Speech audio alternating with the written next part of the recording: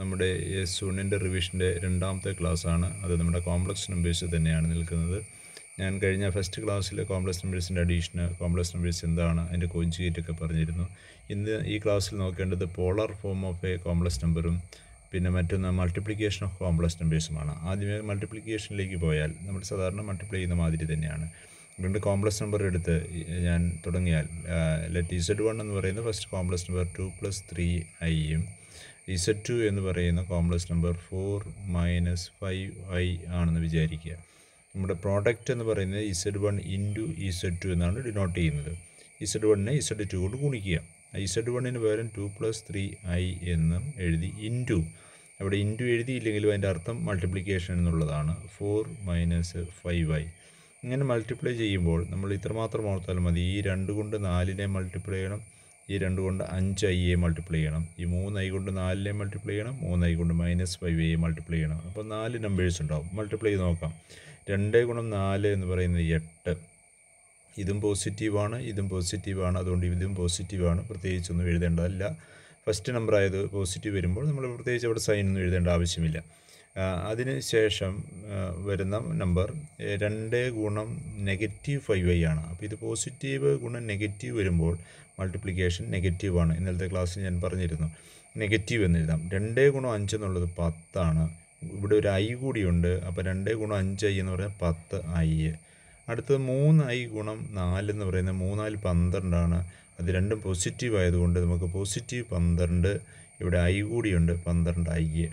ഇനിയുള്ളത് positive 3i × -5i ആണ്. അത് നെഗറ്റീവ് വരും. പോസിറ്റീവ് നെഗറ്റീവ് ആയതുകൊണ്ട് നെഗറ്റീവ് 3 × 5 15. തീർന്നില്ല. ഇവിടെ i × i ഉണ്ട്, അത് i² എന്ന് എഴുതാം. ഈക്വൽ ടു, ഞാൻ കഴിഞ്ഞ ക്ലാസ്സിൽ പറഞ്ഞിരുന്നു, ഒരേ ജാതിയിൽപ്പെട്ട ആൾക്കാർ, അത് റിയൽ നമ്പേഴ്സ് ഒരേ ജാതിയിൽപ്പെടുന്നു, ഇമാജിനറി നമ്പേഴ്സ് വേറൊരു ജാതിയിൽപ്പെടുന്നു. അപ്പോൾ ഇവിടെ റിയൽ ആയിട്ട് ഇപ്പോൾ പ്രസൻ്റ്ലി 8 കാണുന്നുള്ളൂ. -10i + 12i എന്ന് പറഞ്ഞാൽ നമുക്ക് 12 - 10 എന്ന് വിചാരിക്കാം, അല്ലെ -10 12 കൂട്ടി, എന്തായാലും +2 അവരുടെ ഡിഫറൻസ് എടുത്ത് വലുതിൻ്റെ നമ്പർ കൊടുത്താൽ മതി. അത് 2i എന്നാണ്. പിന്നെ -15 ഗുണം i² എന്ന് പറയുന്നത് -1 ആണ്. അതിൻ്റെ ഡെഫിനേഷനിൽ നിന്ന് തന്നെ പറയുന്നതാണ്. ഐയുടെ പ്രത്യേകത √(-1) ആണ്. i² -1 ആണ്. അപ്പോൾ ഇവിടെ i² പകരം -1 എന്ന് എഴുതാം. അപ്പോൾ യഥാർത്ഥത്തിൽ ഇത് ഇമാജിനറി അല്ല, റിയൽ ആയിട്ട് മാറിയിരിക്കുന്നു. അപ്പോൾ 8 + 2i -× വരും, പോസിറ്റീവ് 15 എന്ന് വരും. അപ്പോൾ ഇവിടെ 8ഉം 15 ഒരേ ജാതിയിൽപ്പെട്ടതായതുകൊണ്ട് 8 + 15 23. ഇവിടെ +2i ഉണ്ട്, 2i. ഇതാണ് പ്രോഡക്റ്റായിട്ട് വന്നിരിക്കുന്ന കോംപ്ലക്സ് നമ്പർ. ഇത്തരത്തിലൊരു ചോദ്യം ചോദിക്കാം. മറ്റൊരു ചോദ്യം ഇങ്ങനെയാവാം. Find the product of z = 2 - i and it's conjugate. Multiply ചെയ്യേണ്ട രണ്ടാമത്തെ ആളെ കൃത്യമായിട്ട് പറഞ്ഞിട്ടുണ്ട്. പക്ഷേ എന്താണെന്ന് വെച്ചാൽ ആദ്യം കോഞ്ചുഗേറ്റ് എന്താണെന്ന് അറിയണം. ഇപ്പോൾ z എന്നുള്ളത് 2 - i ആണ്. എൻ്റെ കോഞ്ചുഗേറ്റിന് z കൊണ്ടാണ് ഡിനോട്ട് ചെയ്യുന്നത്. 2 - i കോഞ്ചുഗേറ്റ് എന്നുള്ളത് 2 + i ആണ്. ഇന്നലത്തെ ക്ലാസ്സിൽ പറയുന്നതാണ്. അപ്പോൾ അതിൻ്റെ പ്രോഡക്റ്റ് എന്നുള്ളത് z × z എന്ന് ഡിനോട്ട് ചെയ്യാം. അത് 2 - i × 2 + i എന്നുള്ളതാണ്. നേരത്തെ പറഞ്ഞ രീതി 2 കൊണ്ട് ഇതിനെ മൾട്ടിപ്ലൈ ചെയ്തൊക്കെ ചെയ്യാം. അതിലും കുറച്ചുകൂടി എളുപ്പത്തിലുള്ളത് നമുക്കറിയാം. a - b × a + b എന്ന് പറയുന്ന ഈ ഐഡൻറ്റിറ്റി ഉപയോഗിച്ചാൽ a² - b² എന്ന് എഴുതാൻ സാധിക്കും. അതനുസരിച്ച് 2 × 2 എന്നുള്ളത് 4 മൈനസ് i × i എന്നുള്ളത് i² എന്നാണ്. അപ്പോൾ 4 - i² എന്നുള്ളത് -1 ആണ്. അപ്പോൾ 4 + 1 = 5 എന്ന് എഴുതാം. അപ്പോൾ ഇതാണ് z × z. മറ്റൊരു പ്രത്യേകത കൂടി ഇവിടെ പറയട്ടെ. ഏത് കോംപ്ലക്സ് നമ്പർ ആണെങ്കിലും z × z എന്ന് പറയുന്നത് അതിൻ്റെ മോഡുലസിൻ്റെ സ്ക്വയർ ആണ്. മോഡുലസ് എന്ന് പറയുന്നത് ഞാനിവിടെ ഒന്നുകൂടി സൂചിപ്പിക്കട്ടെ. z x + iy ആണെങ്കിൽ x + iy ആണ്, z എന്നുള്ളത് x - iy ആണ്. അപ്പോൾ z × z എന്ന് പറയുന്നത് x + iy × x - iy ആണ്. ഈ പറഞ്ഞ ഐഡൻറ്റിറ്റി ഉപയോഗിച്ച് കഴിയുമ്പോൾ ഇത് x² - iy² എന്നാണ്. അത് i² × y² വരും.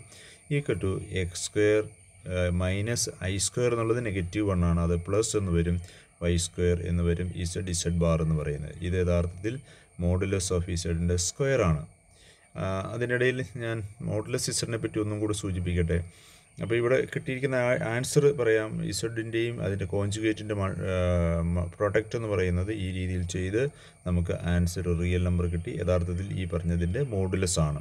ഇവിടെ മോഡ് ഇസഡ് എന്ന് പറയുന്നത് ഇവിടെ √2² പ്ലസ് ഇത് പ്ലസ് തന്നെയാണ്. ഇത് -1 ആണ് ഇമാജിനറി പാർട്ട്, അല്ലെ ഐയുടെ coefficient. -1² equal to √4 + 1 equal to √5. അത് മോഡുലസ് ഓഫ് ഇസഡ് ആണ്. ഇവിടെ മോഡ് ഇസഡിന് സ്ക്വയർ ആണ് കിട്ടിയിട്ടുള്ളത്, അതാണ് 5 എന്ന് വന്നിരിക്കുന്നത്. ഓക്കെ, ഞാനിതിനോടൊപ്പം ഈ മോഡ് ഇസഡ് എന്ന് പറയുന്ന യഥാർത്ഥത്തിൽ മോഡ് ഇസഡ് എന്ന് പറഞ്ഞാൽ modulus of Z of complex number Z ആണ്. ഇവിടെ ഇസഡ് എന്നുള്ള x+iy ഉണ്ടെങ്കിൽ ഈ നമ്പറും നമ്മുടെ കോർഡിനേറ്റ് പ്ലെയിനിൽ XY എന്ന് പറയുന്ന ഈ പോയിൻറ്റുമായിട്ട് നമുക്ക് ഒന്നായിട്ട് പരിഗണിക്കാം. ഇത് XY എന്ന് പറയുമ്പോൾ ഈ നീളം എക്സും ഈ നീളം വൈയുമാണ് ഉണ്ടാവുക. അപ്പോൾ ഈ ഒറിജിനിൽ നിന്നുള്ള ഈ നീളമാണ് യഥാർത്ഥത്തിൽ ഈ നമ്പറിൻ്റെ മോഡുലസ് എന്ന് പറയുന്നത്. അത് 6 എന്ന് ഡിനോട്ട് ചെയ്യാം. അതിവിടെ യഥാർത്ഥത്തിൽ x² + y √x² + y² എന്നാണ് വരുന്നത്. അതാണ് ഇവിടുത്തെ മോഡുലസ് ഓഫ് ഇസഡ് എന്ന് പറയുന്നത്. അപ്പം പല രീതിയിൽ ഇതിനെ നമുക്ക് കണക്ട് ചെയ്യാൻ സാധിക്കും. അപ്പോൾ അതാണ് മോഡുലസ് ഓഫ് ഇസഡ് എന്നുള്ളത്. അപ്പോൾ ഞാൻ ക്ലാസ്സിൽ ഇപ്പോൾ ചെയ്തത് പ്രോഡക്റ്റ് ഓഫ് 2 നമ്പേഴ്സാണ്. ഞാൻ ഒന്നുകൂടി ചെയ്താൽ, മറ്റൊരു എക്സാമ്പിൾ എടുത്താൽ, find the product of Z1 and Z2 wear Z1 equal to 3 - 4i and Z2 equal to 5 - i എന്നാവാം. അപ്പോൾ ഇവിടെ Z1 Z2 എന്ന് പറയുന്നതിൻ്റെ പ്രോഡക്റ്റ് 3 - 4i ഇൻറ്റു, അവിടെ ഇൻറ്റു എന്ന് എഴുതേണ്ട ആവശ്യമില്ല, ഇങ്ങനെ ബ്രാക്കറ്റ് ചേർത്ത് എഴുതിയാൽ, അല്ല നമ്പർ ചേർത്ത് എഴുതിയാൽ അത് മൾട്ടിപ്ലിക്കേഷൻ എന്നാണ് അർത്ഥം. 5 - i. നേരത്തെ പറഞ്ഞ രീതിയിൽ മൾട്ടിപ്ലൈ ചെയ്യുമ്പോൾ 3 × 5 ഉണ്ട്, 3 × -i ഉണ്ട്. അതുപോലെ അടുത്തത് ഇത് ഇങ്ങനെ മൾട്ടിപ്ലൈ ചെയ്യണം. ഇങ്ങനെ വരച്ചൊന്നും വെക്കേണ്ട ആവശ്യമില്ല പരീക്ഷയ്ക്ക്. ചിലരൊക്കെ പരീക്ഷയ്ക്ക് അങ്ങനെ വരച്ച് വെക്കുന്നത് കാണാറുണ്ട്. 3 × 5 15, 3 × -i -3i. ഇനി അടുത്ത -4i × 5 എന്നുള്ളത് നെഗറ്റീവാണ് വരിക, -20i. 4 × 5 20, മൈനസ് ഇൻറ്റു പോസിറ്റീവാണ് ഇവിടുത്തെ എൻ്റെ സൈൻ, അപ്പോൾ നെഗറ്റീവ് വരും.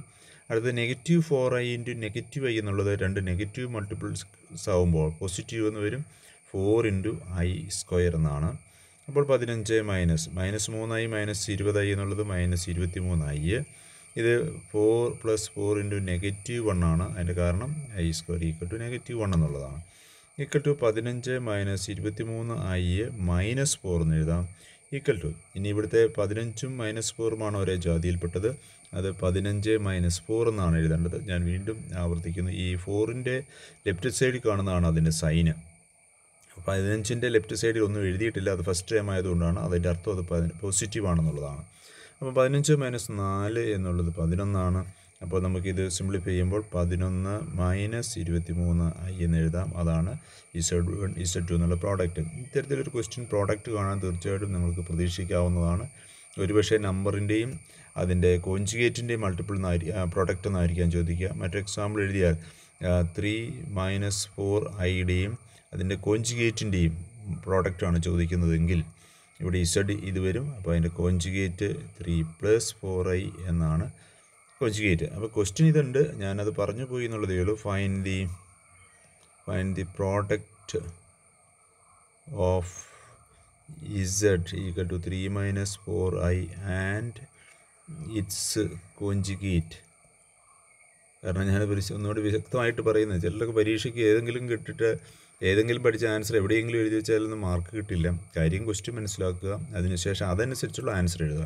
അപ്പോൾ ഇവിടെ Z എന്ന് പറയുന്നത് 3 - 4iയുടെയും അതിൻ്റെ കോൺജുഗേറ്റിൻ്റെയും പ്രോഡക്റ്റ് എന്നാണ് പറഞ്ഞത്. അപ്പോൾ Z എഴുതി, Z എഴുതി, then അതിൻ്റെ പ്രോഡക്റ്റ് എന്നുള്ളത് Z × Z എന്നാണ്. 3 - 4i × 3 + 4i.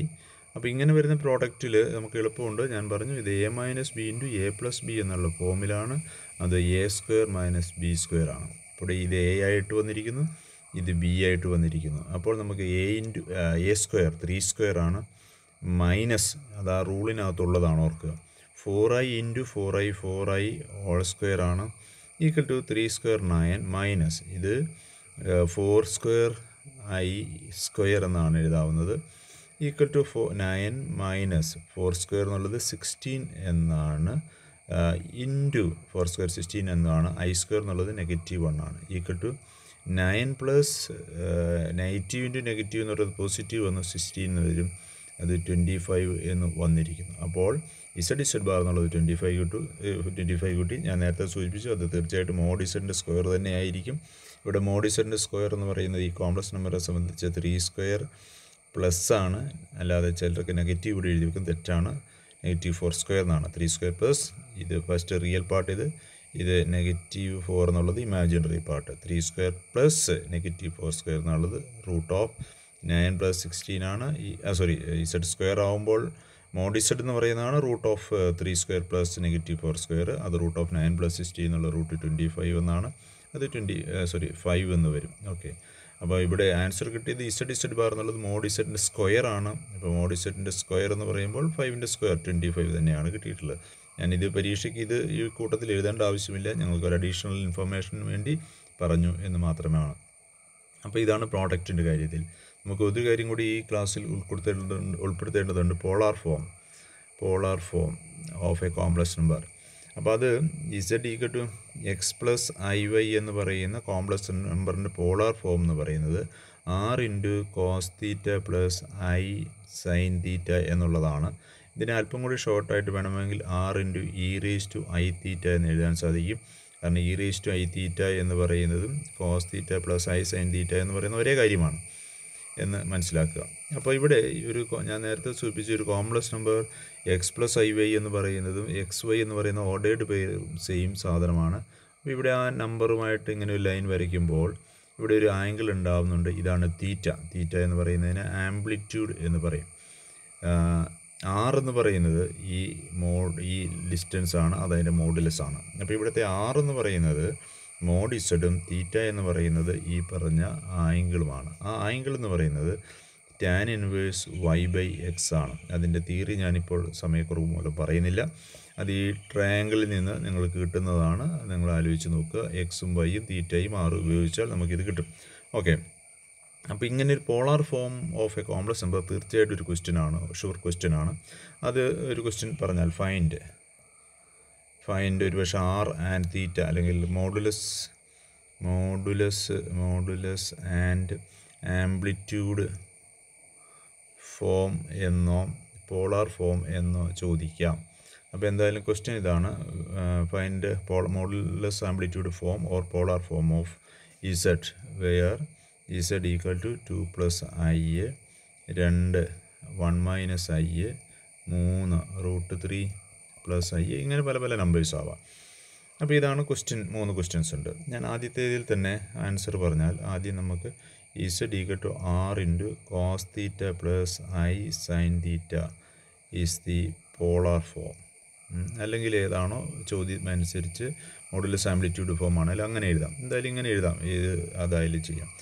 r = അത് മോഡ് ഇസഡ് തന്നെയാണ്, അത് √x² + y² ആണ്. ഇവിടെ ഫസ്റ്റ് ക്വസ്റ്റ്യനിൽ x എന്ന് പറയുന്നത് 2ഉം y എന്ന് പറയുന്നത് 1ഉമാണ്. ഇതാണ് 2, ഇത് iയുടെ കോഎഫിഷ്യൻറ്റ് 1 ആണ്, അതുകൊണ്ട് y = 1 എന്ന് എഴുതിയാൽ.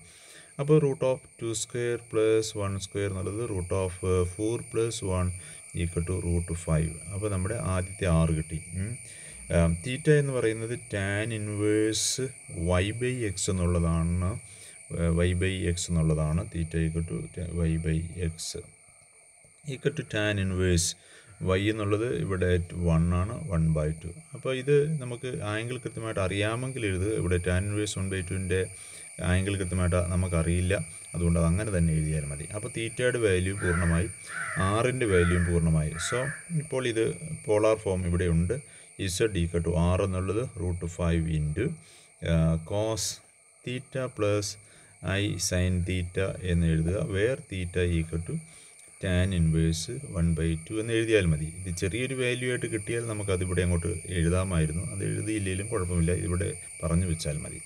ഓക്കെ, അതാണ് ഒന്നാമത്തെ ക്വസ്റ്റ്യൻ്റെ ആൻസർ. അപ്പോൾ ഇത്ര ആറും തീറ്റയും കണ്ടുപിടിച്ചാൽ മതി, പോളാർ ഫോമും കൂടി. ഈ 3 കാര്യങ്ങൾ നിങ്ങൾ പരാമർശിച്ചാൽ നിങ്ങൾക്ക് 3 മാർക്ക് കിട്ടും. വളരെ ലളിതമായ കാര്യമാണ്. ഓക്കെ, അടുത്ത ക്വസ്റ്റ്യൻ ഇവിടെ കിടപ്പുണ്ട്. ഞാൻ അതിലേക്ക് പോയാൽ അടുത്ത ക്വസ്റ്റ്യനിൽ രണ്ടാമത്തെ ക്വസ്റ്റ്യൻ Z = 1 - i ആണ്. ഇതെന്ന് പറയുന്നത് X equal to 1ഉം Y equal to -1ഉമാണ്. അത് മനസ്സിലാക്കിക്കൊള്ളണം. ഞാൻ ഫസ്റ്റ് ക്ലാസ്സിൽ റിയൽ പാർട്ടും ഇമാജിനറി പാർട്ടും വ്യക്തമായിട്ട് പറഞ്ഞിരുന്നു.